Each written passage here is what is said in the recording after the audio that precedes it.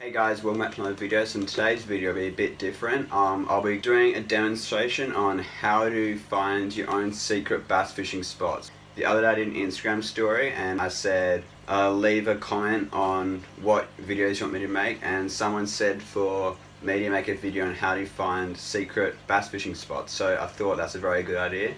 So finding a secret fishing spot can be fairly hard because you don't know if other people have fished it before or how good that fishing is going to be until you fished it. So hopefully in today's video I'll give you the insights of how to find that spot. So yeah, as you can see behind me I've got my Australian bass tank. I'll be doing an update on this soon. Barry, who's in the tank, is pretty sick. So if you want to catch some bass like these ones here, I'll put them on the screen right now. These bass were caught in my secret fishing spots, which I have all around my region. I'm in the northern rivers in New South Wales, so there's hundreds upon hundreds of streams all through the region that hold plenty of good bass, but sometimes it can be hard to find those creeks and access them because of the bush, or they don't have any roads or anything near them. So first thing, you want to open your laptop or your iPhone and you want to go into Google Maps. Type in Google Maps. So go into that and click the first tab. You've probably done this before, but I'll show you. And so the hard thing is finding the creek, obviously. So bass, as you probably know, have to swim to the ocean or estuaries, which is brackish water, so salt and fresh. So you want to try and find a creek that will run into an estuary, because otherwise there normally wouldn't be any bass in that creek unless they can get to the salt, because they can't get there. So I know that Lismore fishes pretty well, so I'll put in Lismore, New South Wales, and that will take me there. And then you want to put it into the satellite mode down here. So click that and just remove this panel here. So as you can see, this is Lismore and this is the Wilson River. The Wilson River fishes pretty good. There's bass up here, so first thing is you don't want to fish up here, because if you go in this area, this is where it would have been hammered by people fishing, because look at all these houses all here and shops, supermarkets. People would just walk on here fishing. But that's an overfished spot, so you want to go further afield and go as far away as possible to get as many and as big bass as possible. So keep tracing the river all the way up as far as you feel like going, but I like going fairly far up away from the crowds. And I like to fish runoff creeks. So runoff is when a creek will lead into the main river, or such as this creek here, Cooper's Creek. This looks like it would fish very well. So it's got, the Wilson runs up here and comes through here, and Cooper's Creek runs into the Wilson. So I would be going up here and fishing all in this section all the way up along here. So I know that because if you're on land base, it looks very good for land based fishing because of the short grass.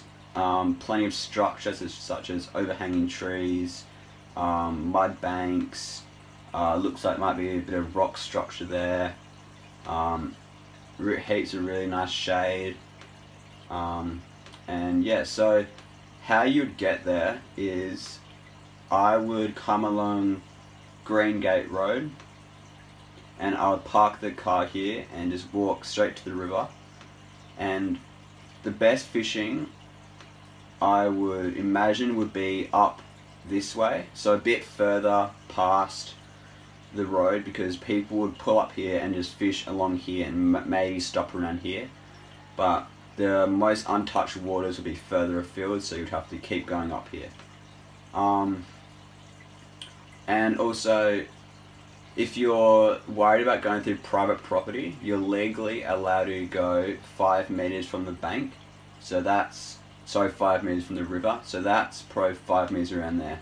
So you're allowed to fish all here and here, but if you go further afield, such as in here, that's when you're on private property.